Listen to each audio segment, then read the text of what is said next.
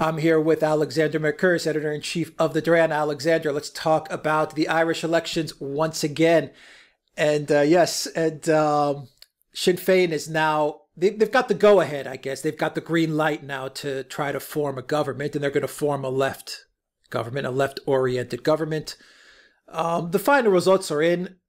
It was close. I mean, you can definitely say that Sinn Fein surged to a victory, but you know, the differences are definitely not to the point where you can have a majority or even a strong minority, I would say. So, I mean, there's going to have to be a lot of horse trading, at least between the left-oriented parties, to try and form a government, if they can even form a government. We don't know that. And it could actually take, I read it could actually take up to 90 days to get some kind of government in place. Now, I got an email from a viewer, Michelle, and I thank her for that email because she directed me to a Dr. Steve Turley video. And I actually watch Dr. Steve Turley, and he has a great channel, so I recommend it to everyone that's watching. I'm sure a lot of people are already subscribed to his channel. But he had an interesting take on the elections and on Sinn Fein. And he kind of described Sinn Fein's victory as something akin to like a Bernie Sanders victory in the United States. And he made it a point, and I'm paraphrasing a lot of his video. Once again, I recommend people go find that video. He was saying that a lot of what you see, a lot of the votes that have been funneled to Sinn Fein, especially in the younger demographic, which is struggling with a lot of economic problems, especially in the housing market. Yeah. And I think you've detailed, Alexander, how expensive and how difficult the housing market is in Ireland, and especially in Dublin. I mean, from what I hear, the rents are through the roof, and buying a home is extremely difficult. So a lot of that vote gets funneled into Sinn Fein because you really don't have a counterbalance, a Trump type of leader, or a party that you'll see in Hungary or in Italy, or even a Le Pen. And as someone who's Greek and who lives in Greece, and as you are Greek, we really have the same dynamic in Greece as well. We really don't have a viable, vibrant, legitimate conservative right party either. New Democracy, which is in power now, is very much centrist. They're pretty much down the middle. I even say they even lean a little bit to the left at times. And then, of course, you have, you know, cities on the radical left, which takes it to a whole different, you know, direction. But I definitely understood that analogy where he was comparing Sinn Fein to what a Bernie administration or a Bernie presidency would mean for the U.S., and how you also have a gap on the conservative right side of things. So that's why you have this Sinn Fein surge. So, Alexander, what do you make of that analysis? What do you make of the government that's going to try and get formed in Ireland, and anything else that you would like to comment on in relation to the video that we did the other day on the elections in Ireland? I think the comment is extremely insightful, and that's, I think, exactly the point. If you are an Irish nationalist who is opposed to the EU, you have no one to vote for apart from Sinn Fein. Now, Sinn Fein may not be a strong anti-EU party, but it is the nearest thing you have in Ireland to a nationalist Eurosceptic party. It has been Eurosceptic and indeed anti-EU in the past. And it is, of course, within Ireland, the party that represents, if you like, Irish nationalism, all the way back to 1905, when it led the independence struggle against Britain. And of course, Sinn Fein is a very left-wing party. Of course, it has very left-wing policies. But I think in many respects, the comparison with Bernie Sanders is spot on. I think it would follow the same kind of, if you look at policies, if you actually unpack its policies, they're almost exactly the same. I mean, I think there's rather more solidity to Sinn Fein in the sense that it's actually a party, whereas Bernie Sanders is a movement led. Is a man and a movement. It's a man and a movement. Yeah. So I mean, there is that difference, but in terms of policies, it's very much the same. I, by the way, don't think they're going to form a government. I mean, I don't think they have the numbers, and I think Fianna Fáil, which once upon a time when it was led by people like the former Irish Prime Minister Eamon de Valera way back in the 60s, was a right-wing conservative Eurosceptic party. At least it would have been in those days. I mean, they are absolutely what you describe. They are middle of the road, globalists, centrists, pro-EU, part of the EU establishment, very contented and happy with the way things are in Ireland now, uninterested in the conditions of, you know, young people or people who find themselves on the wrong end of the housing ladder and all those sort of things. Absolutely, fully and completely integrated into the EU system, of which would you describe them as like a German CDU or a Greece New Democracy type of party?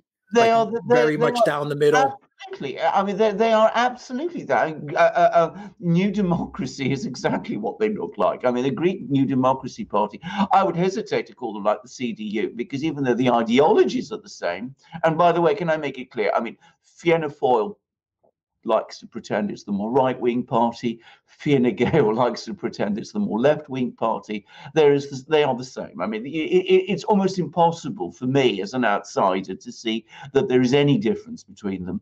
And that's also, I gather, the view increasingly of more and more people within Ireland itself.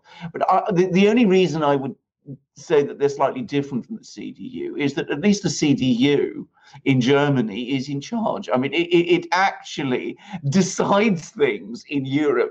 The role of Irish politicians, if they come from Fianna Fáil and Fine Gael, is that they just take orders, which is essentially what New Democracy does in Greece. So, I mean, there is no difference between them. They are utterly, as I said, vassals, if you like, of the EU system.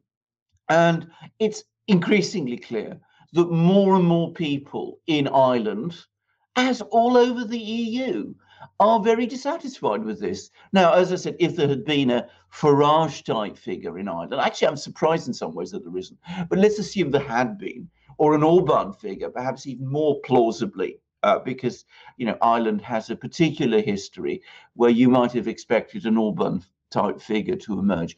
I would have expected such a person to gain a great deal more support, but there is no such person. So, as I said, they vote Irish people who are opposed to that kind, to this sort of complex of European integrationist globalist politics.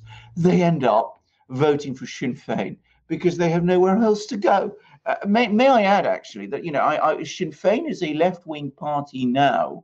It hasn't always been at all times in its history. It's a point which I was, you know, on the tip of discussing in our previous video, but it would have been difficult to talk about it. But, you know, there have been times in its history when it's been a rather right-wing, very conservative Catholic nationalist movement. At the moment, it's not. Nowadays, it's become very much, I think, under the influence of people in Northern Ireland. The leadership was, to some extent, reorganized around political leaders in Northern Ireland. It's become a left-wing party, and a very radical left-wing party. But it has not always been so. And I think now, though, it probably is settled for this and will be a left-wing party for the future. I don't think it will form the government. I don't think it has the numbers. I think we're going to see a stitch-up again between Fine Gael and Fianna Fáil. I think that's they will find a way of keeping Sinn Fein out. And if Sinn Fein were to become the government, I don't think they'd be the government for very long. But having said that, if we disregard what Sinn Fein is and look at why people voted in Ireland the way they did, which is the most important thing, this is a breakthrough. And by the way, the person you were speaking about, Turley, on his video, I mean, he said that, and he's absolutely right. And, you know, he's, as you said, a conservative person, as I understand. Yeah. Does that mean that you might have the potential for some type of open door for a conservative right party to rise? Is there even a structure in place, a mechanism for that? That's question number one. And question number two is why does Sinn Fein seem to drift towards this position? You said it sounds to me like they've changed their position, their ideology, and their beliefs many times over the decades. Why have they drifted into this? And I don't have a better word for it, this leftist populist type of position, or leftist nationalist, depending on what media you read or what analysts you're following. I think they've pretty much been described as a leftist populist or nationalist party. How did they end up in this position? And I think they will remain so. I think now this is conclusively what they have become. But Sinn Fein has had certain very consistent positions. That one, it is against, it is for a united Ireland, entirely independent of Britain. It has tended to be very, very hostile to Britain. That, you know, that being its tradition. It's also tended to be, as I've said many times, an anti-imperialist party. It has been in its past, at times, a Catholic right-wing nationalist party. It became a left-wing nationalist party because and this is a complicated story, but because during the conflict in Northern Ireland, when the decision was made by its then leadership in the 1980s that they would pitch towards a more political route towards achieving a united Ireland, and would try to give up on the violent terrorist struggle which they were fighting at that time, which was going nowhere. I mean, it was actually, they were going backwards, and it was discrediting them with the Irish people and losing the support in, even among sympathizers in Britain. When they took that decision, they looked for the opening that they could find as a party, the niche that they could occupy as a party, and that directed them to the left. It was a conscious decision. It was a conscious decision because, as I said, that was also partly the background, the situation in Northern Ireland reflected this. I think what happened was, as I said, this was a nationalist pro-United Ireland party choosing to become, to pitch itself to the left, which eventually morphed into a left-wing party. I mean, it kind of internalized it. And I don't think that's going to change. I think that is now the tradition. I should say that if you go all the way back to its origins in 1905, what makes it very confusing was that in those days it was also for a time a very left-wing party. As I said, when they proclaimed the Irish Republic in 1916, there was the Easter uprising in Dublin. I mean, it was going to be the Socialist Republic, and they were all very much into that kind of thing at that time. Then, as I said, they swung to the right, and in the 1980s they swung to the left. But I mean, it is clearly and definitively a left-wing party now, and it would, if it ever became the government, govern as a left-wing party. And my prediction is that if that ever does happen, that will be the moment when you will see a reaction and you will start to see a right-wing party emerging in Ireland. I mean, because that's the way politics works. I mean, you have the left, when the left gets strong, the right starts to get strong. What you have at the moment, what you had up to now in Ireland, is neither a left nor a right. You had the European centre, and that isn't holding. It isn't holding in Ireland, it isn't holding in France, it isn't holding in Germany. It's broken essentially in Britain, and of course it's been rejected in Italy and Hungary and Poland. So that's the main point. That's the main point. The centre cannot hold. In fact, there's a wonderful poem by Yeats, which I'm sure many of our viewers know because everybody talks about it, which actually talks about this, that, and it has this extraordinary phrase, the centre cannot hold. And in fact, it was written in response to events in Ireland way back in the 1920s. But the Eurocenter, the Merkel center, if you like, is breaking down everywhere. It depends in particular parts of Europe whether the challenge comes from the left or from the right.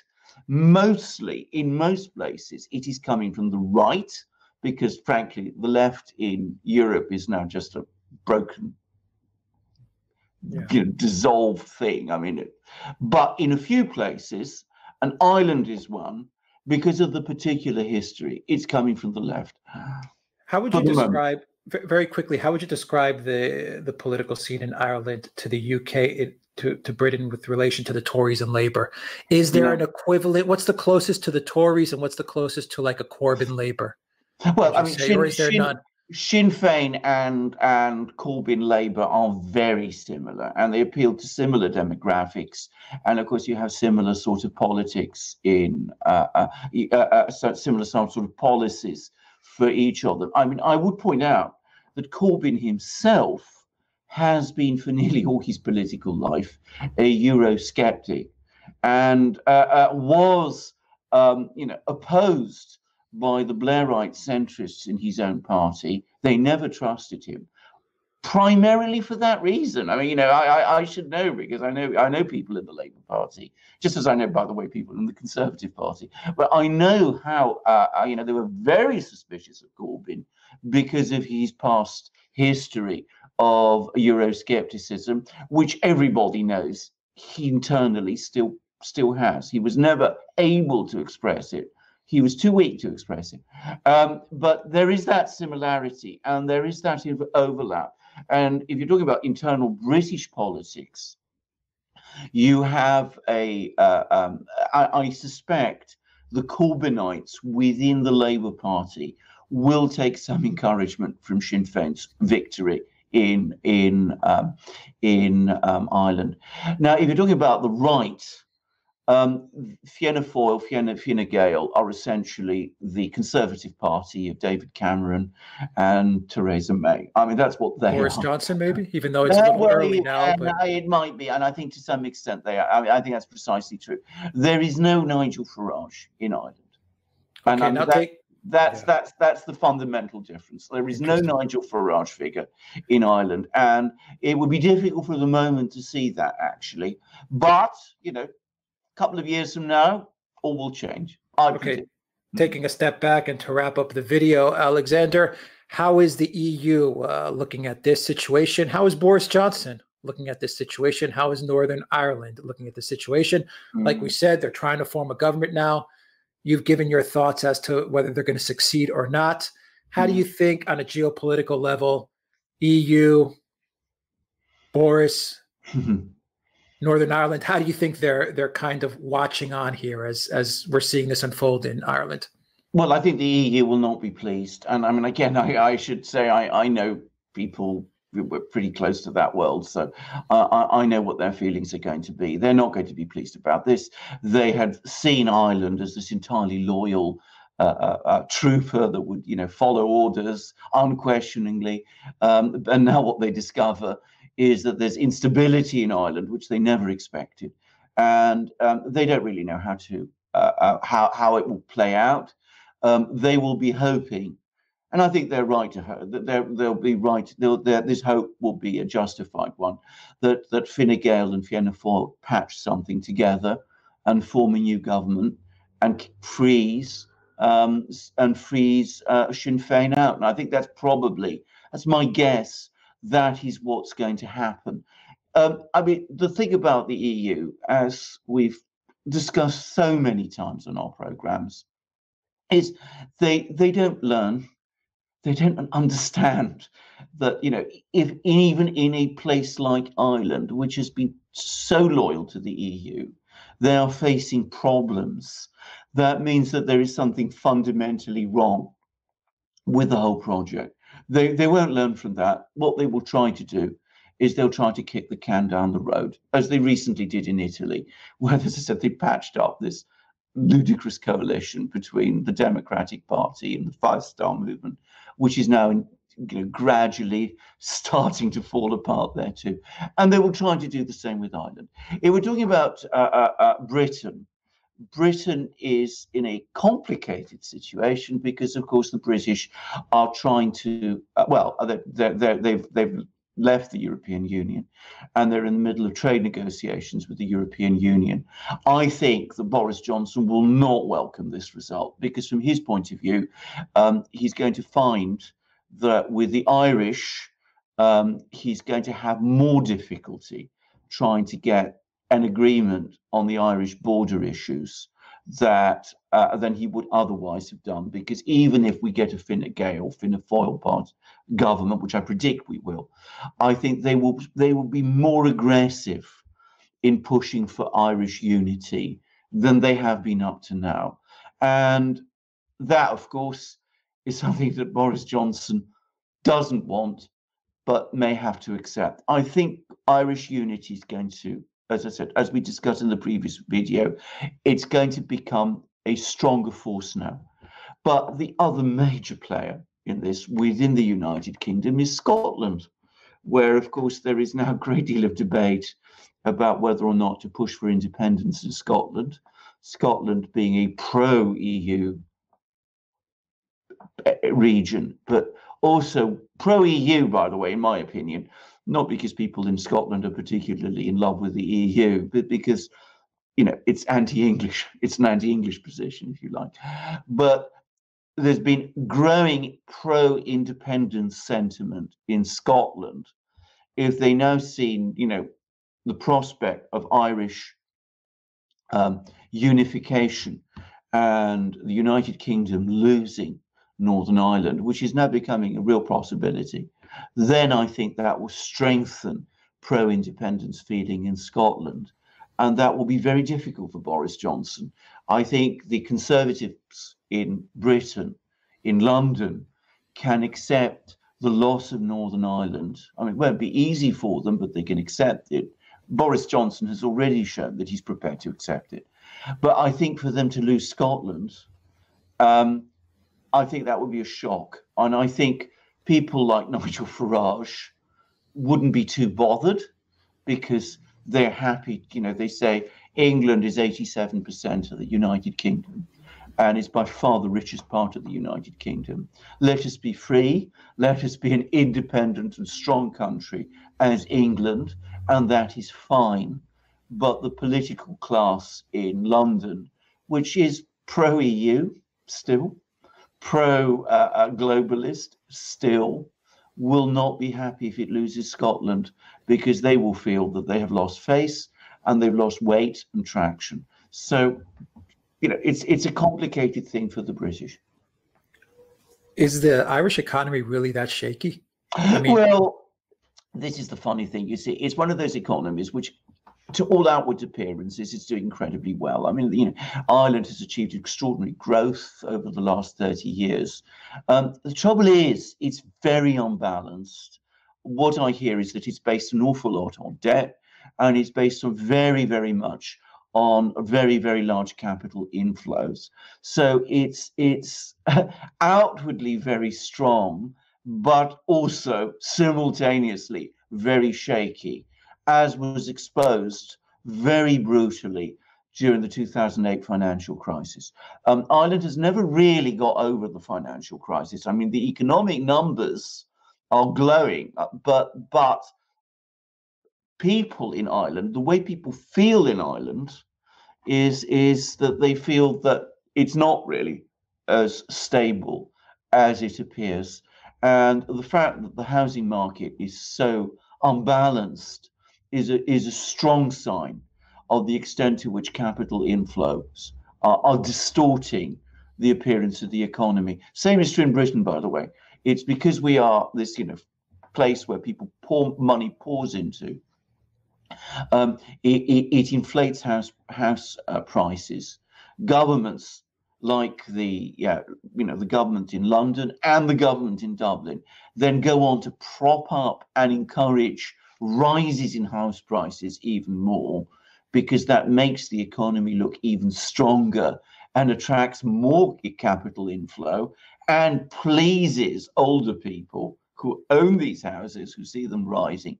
But it leads for an ever more unbalanced economy. And it explains why people, young people in particular, feel so dissatisfied. It's the reason, along in Britain with student fees, why the young people in Britain have become so radicalized and voted for Jeremy Corbyn in such numbers. And it's also the reason why in Ireland they voted for Sinn Fein. So, you know, it's the same dynamic at work.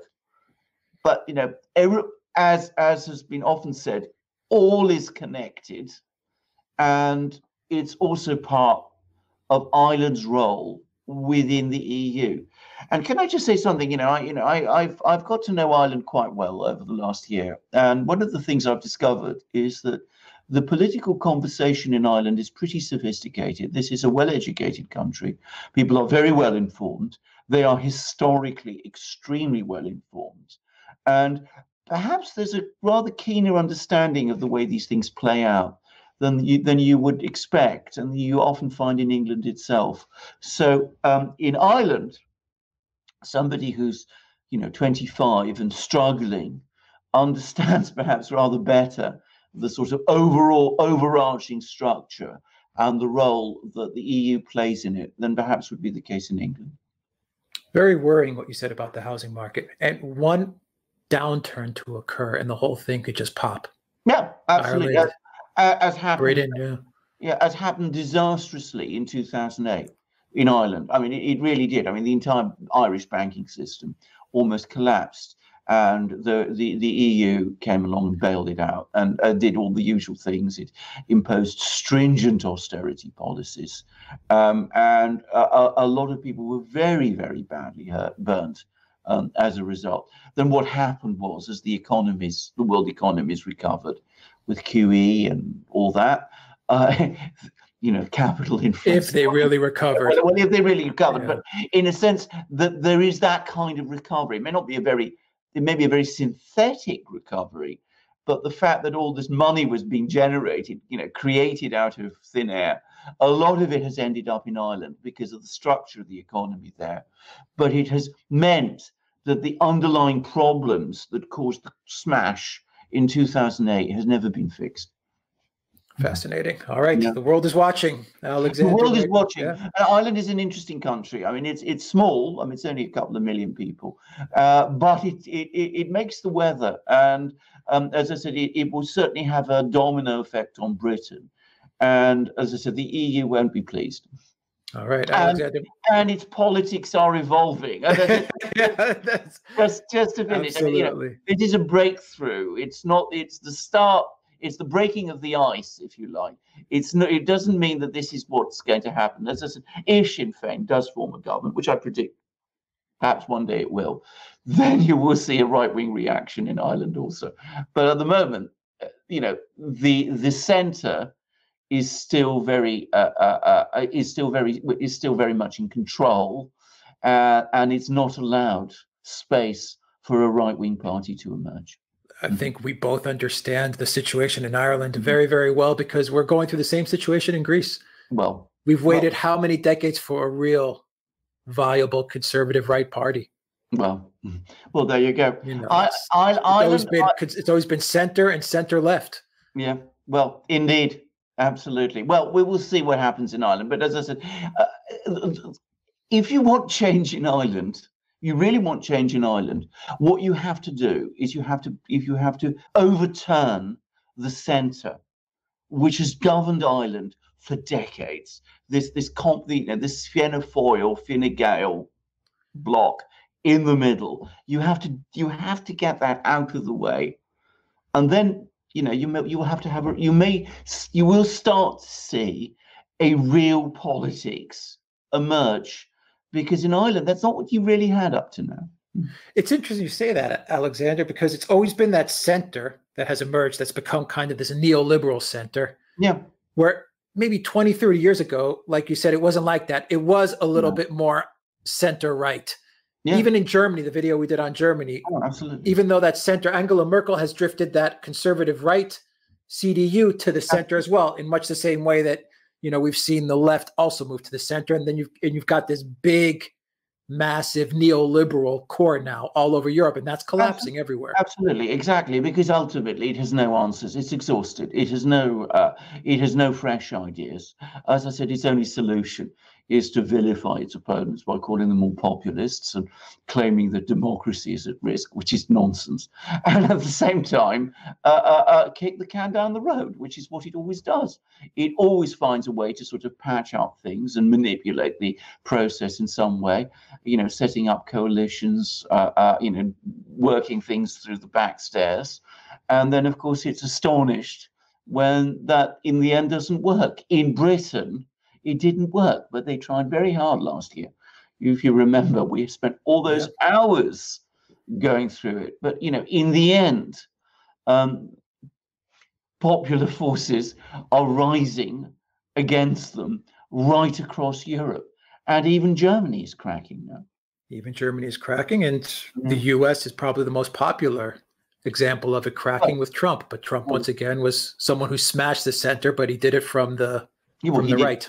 He did it from the right. And I would say, by the way, that one of the reasons, I mean, again, I'm not taking sides, but what I'm simply saying is this: because you have a Trump, you perhaps have a Bernie Sanders. That's not to say I'm going to vote. That counterbalance. Yeah. It creates and it also, if I may say, what it also does is it brings back politics. If you have centrists in power all the time, what the Italians call transformismo, you don't have politics. And without politics, you don't have democracy. People are not able to have the kind of policies that they want. So to give an example, I know this is an issue that some of our people on our threads get very exercised about, immigration policies. You can't have an immigration policy if you're a member of the EU because the EU decides it for you. If you think about it, I mean, that's how it works. So if you really want to change, if you want to have a country with a proper immigration policy, you have to have a sovereign country. You're not going to get that unless you have politics in your own country, which could challenge all of this. Ireland has not had that kind of politics up to now. Excellent point. Alexander Mercouris, Editor-in-Chief of the Duran. Thank you very much, guys. If you like this video, click on the subscribe button down below. Click on the notifications bell. Smash that like button. Please donate to us on PayPal, Patreon, and Subscribe Star. Your donation helps keep this channel up and running. And please go to the Duran shop, pick up some merchandise, some magic mugs, and some awesome t-shirts, whether you're on the left or the right or in the center. Or in the center. Well, indeed, yes. Well, maybe not so much the center, because, you know, I wonder how many centrists come to our programs. That's another story. Hardly any. Hardly any. That's another story. But maybe to report us to YouTube. I don't know, to flag us. But. Absolutely, possibly, indeed so. But that's the point. I mean, you know, if you want to support us, then, as I said, because we have all kinds of problems with all the sort of, you know, the center, if you like, the center has never been very keen on what we do on the Duran. And you can support us by coming to our shop. That's one way of supporting us, and buying our merchandise in our shop. And we've made a specific point to go for very high quality merchandise. Our mugs, for example, which we've talked about many times and which we're hugely proud of, they could not be of better quality than these. I mean, these are the best coffee, tea mugs you can find. And I say that without any doubt, hesitation, or apology. They are exceptional. They are beautifully made. They're wonderful porcelain body. They have this extraordinary luster. They keep your tea or coffee or hot chocolate really warm. They don't chip or crack. I've had this one now for almost a year, and it's as good as new. You can see there's no discoloration, no cracks or chips, nothing. And for those who are interested, the badge there is the coat of arms of the Russian Federation, as you will find on Vladimir Putin's mugs. But these are better mugs than his. Of that I am quite sure. And it's not just our mugs, which are superb, so are our shirts, all 100% cotton. You have long sleeve t-shirts like the one I'm wearing now, which are also incredibly comfortable.